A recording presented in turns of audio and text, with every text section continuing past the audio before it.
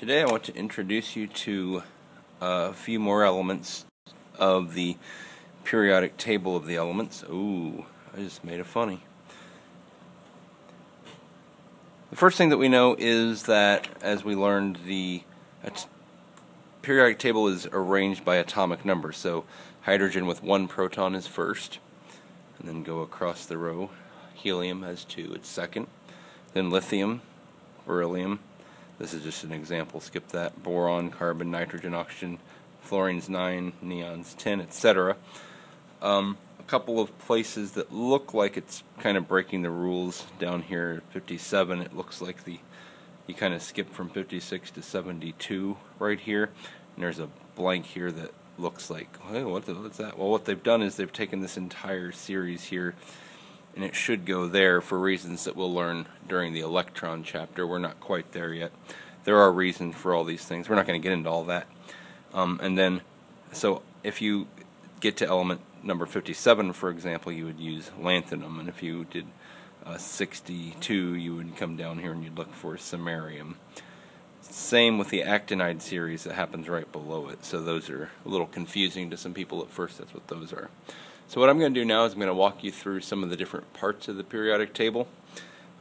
First of all, anything that is horizontal, we call those rows, or we call them periods.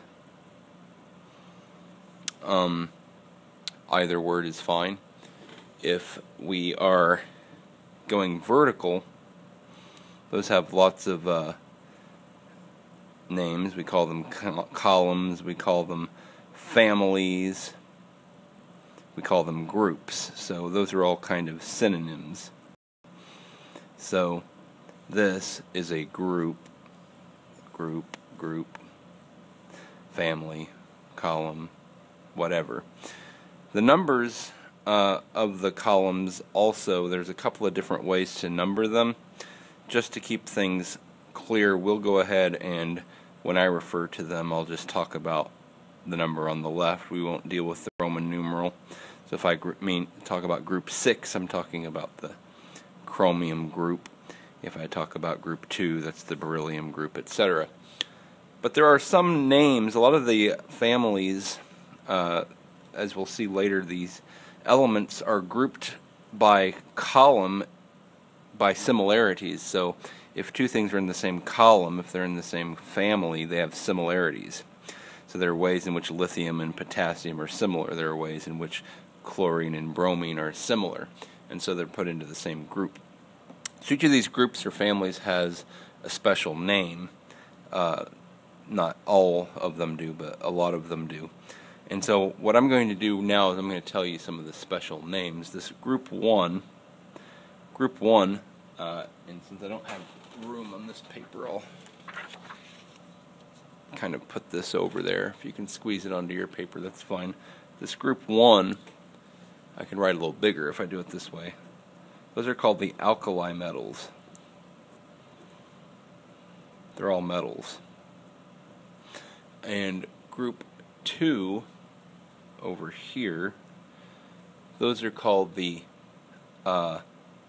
alkaline earth metals.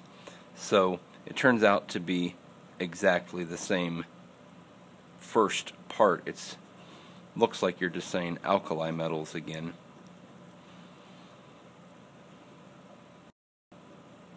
And like I said, these things have similarities. Would the teacher who has after-school detention duty please call the office? Yeah, do that, please. Group 1 is +1. As you learned on your ions, these all have +1 charges, and that's one of the similarities. The alkaline earth metals, they all have, of course, a +2 charge. The individual families in 3 through 12, and actually in 3 through 15, don't even have special names that I know of. Group 16 has a name that is not used very often, but if you want to go like be all hardcore and represent, you can show off your mad skills and talk about how these are the Halogens. Justin Moore, please come to the office. Justin Moore, please come to the office. Those announcements are really helpful when I'm doing this. Then the group 17, they have their own name as well.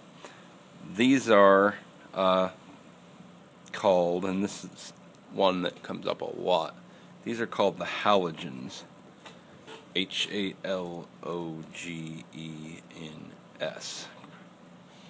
Fluorine, chlorine, bromine, iodine, that whole group there. And this last group is called the noble gases. Sometimes they're referred to as the inert gases, I-N-E-R-T, so called because they don't really react with anything. So those are some of the common family names. Then there are a couple of other sections that you need to know about. This big shorty section, the kind I kind of refer to as the shorties, those are called the transition elements, but since they're all metals, I call them the transition metals. Okay, and then these groups down here, the lanthanide series and the actinide series, those collectively are all called the both groups. Both of those are known as together the rare earth metals. And the reason that they're rare is because they just are rare. You don't find a lot of them on Earth. In fact, a lot of these you would not find on Earth. Promethium, neptunium, plutonium, these things you don't find on Earth. So why are they elements? Well, because we made them. And we'll see how we make them in a later chapter. Anything that has sort of the clear, transparent symbol on this chart would be man-made. So technetium, rutherfordium, any of these others. The solid ones you can find on Earth. So uranium you can find on Earth, but it's rare. Plutonium you can't. Well, you can because we've made it, but other than that you can't. Finally, these last four columns up here that don't have their own special name, we just kind of, if I want to talk about that group, you just call it by the top element. You would refer to this group. You would say indium and gallium and aluminum are in the boron group, and that lead and tin are in the carbon group, and that this is the nitrogen group. Often this is just called the oxygen group. Most people aren't familiar with the word chalcogens because they're not all cool like us. And so those are some of the general breakdowns of what the different parts of the periodic table are called in the different sections.